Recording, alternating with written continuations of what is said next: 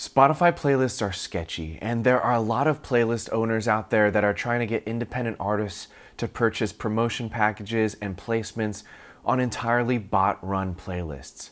Now, if you've never heard of a bot before, a bot-run playlist is a playlist that is entirely made up of fake accounts. There's no real people and no potential fans. One of my friends was actually a victim of one of these bot playlists, which was actually a bummer. And you might be thinking, why is that a bummer when even on a bot playlist, your streams go up, your monthly listeners go up? It could look good to the outside. But I want to show you an image of why this is bad, and this image should actually strike fear into the hearts of all artists on Spotify.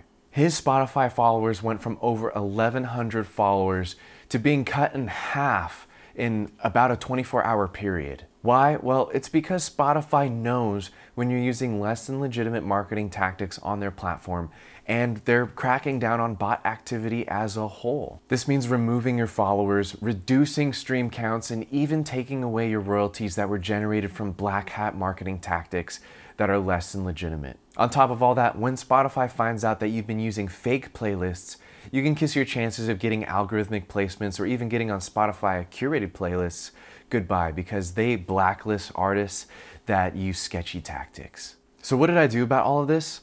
Well, I spent the last 3 months testing all of the Spotify playlist options that I know about, and I spent thousands of my own money building a case study for you guys so that you can know the difference between a Spotify playlist that's legit and one that's a scam. So stick with me through the end of this video and I'll show you all the data, analytics, and the red flags to look for when setting up your own legitimate Spotify playlist promotion campaign. And I'll also tell you how to connect with real Spotify playlist influencers so that you can avoid those bot-run Spotify playlist scams that are just gonna end up wrecking your music career. So let's discuss.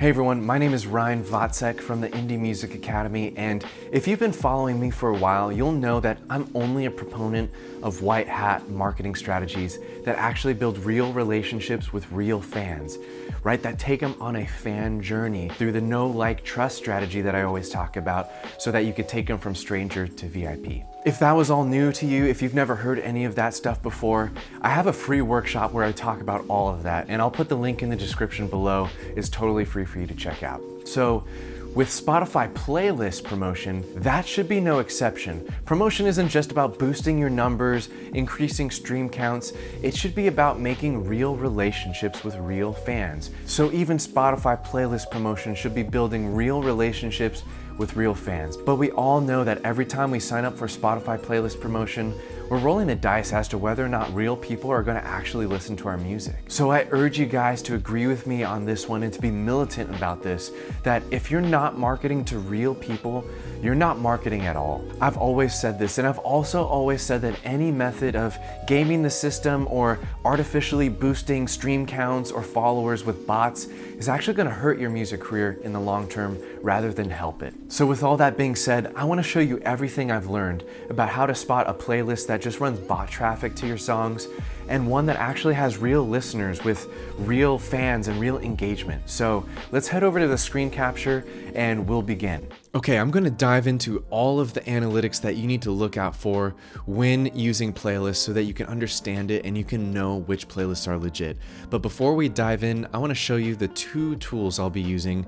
First is this one. You should recognize it because this is just the Spotify for Artists dashboard, and I'm over here on my song Home where I have the analytics pulled up for this song. And then the second tool I'll be using is my AWOL analytics dashboard. AWOL is my distributor, and I love them because their analytics are actually more detailed than what Spotify gives you. So I just wanted to let you know about that before we begin. First, I want to show you a huge difference between a legitimate playlist and a bot run playlist. And that difference is just going to be whether or not fans are doing realistic fan activities. So the first thing I'm going to show you is over here in AWOL. Here's my song Home, and on home, I got on a playlist called the Normal People Hulu Soundtrack. Now, this is a really legit playlist created by someone who uses SEO to get their playlist in Google search, and people who are searching for the show Normal People are stumbling upon this playlist, and it's growing an organic following. This playlist doesn't have any bot traffic. It's not running any paid ads from overseas just to get really cheap streams that Spotify actually hates. This is an organic following built up with search engine optimization. And the first thing that I noticed is that when I got my song on this playlist is that, as it should be, 88% of the streams were coming from this other playlist source. That's totally normal. If you're doing Spotify playlist promotion and you're tapping into an audience that's larger than yours, you'll find that most of your streams are going to come from other playlists. That's totally normal.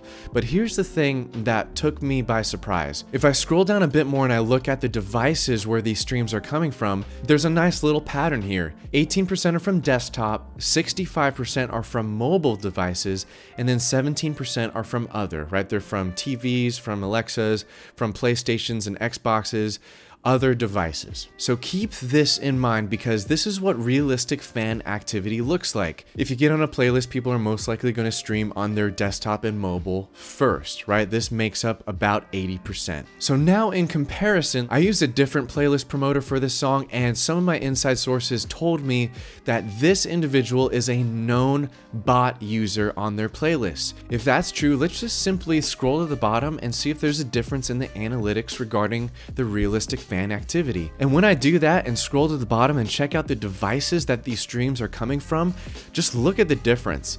1% of streams are coming from desktop, 4% from mobile, and then 94%, most of the streams are coming from other devices. But this is a massive difference, and what this tells me is that these are not real fans that are streaming. A real person would stream on their desktop during work, or they'd stream on their phone in the car or on a jog, or just airplaying to some device in their house, right? And then the minority would be from other devices like Alexas and Xboxes, because they're just not used for music as often as your phone. And so having 94% of my streams on this song coming from other devices is just a huge red flag in regards to this playlist. So I don't put my stamp of approval on this, because this doesn't look like realistic fan activity to me. And if I can tell the difference, then Spotify can definitely tell the difference. And that's what I'm worried about. So with that said, let's actually move to my second test, where I used a different artist and a different song. My buddy Artur Nelson, he had a song that was perfect for testing. Take a look. So over in his Spotify for Artist profile, I noticed that he had one song that was not getting very many streams, and in the last 28 days his song Fine only got about 17 streams. So this was the perfect blank slate to run another Spotify playlist test to see if we were getting real listeners that actually followed real fan patterns. So here are just some screenshots of before we got him on any legitimate playlists, right? You can see May 3rd to May 9th. In the last 7 days, only one stream. And as you can see, he's not on any other playlist, so the data is not going to get skewed. You can see here in the same chunk of time, he's not getting any streams, just that one stream that we saw in this graph as well. So the analytics are consistent. And before we got him on any playlists, you'll see that same graph pattern here over in devices: 13% from desktop, 74% on mobile, and 13% on other. This is the realistic fan pattern that we want to see even after we get on a Spotify playlist, basically all the time, because this is the thumbprint of real fans listening to your music. So I'm going to keep this up, and now let's go into today's analytics. So I'm here once again in AWOL Analytics in Artur's profile, and here's the amazing thing. Before Spotify playlist promotion, he was getting 8 streams a day, 6 streams, 0, then 8 again. And that was his rhythm. And then we got him on a playlist. Once again, he got about 1,000 streams a day. And then after getting off the playlist, this was his new rhythm. He was getting 46 streams a day. He was getting 50 streams a day.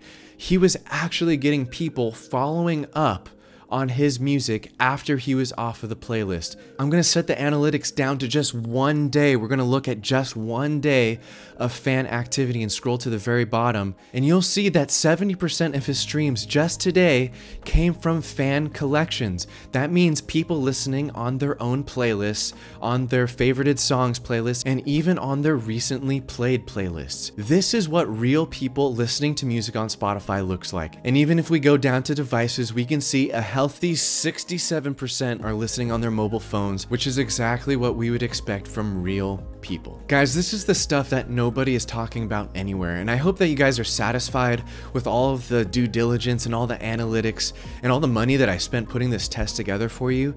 But seriously guys, there is a way to use Spotify playlists safely. You need to know what to look for, how to spot the scams, and how to know if you're getting real fans listening to your music or you're just getting bots. And the artist that knows the difference can safely promote their music with Spotify playlist promotion and find new fans. And the artist that doesn't know is just going to screw up their Spotify algorithm and eventually get blacklisted by Spotify for sketchy bot activity on their profile. So after all of the data collection and all of the tests that I put together and all of the money spent, I went one step further because I knew that you're going to want to know how to get in touch with these real Spotify playlist influencers.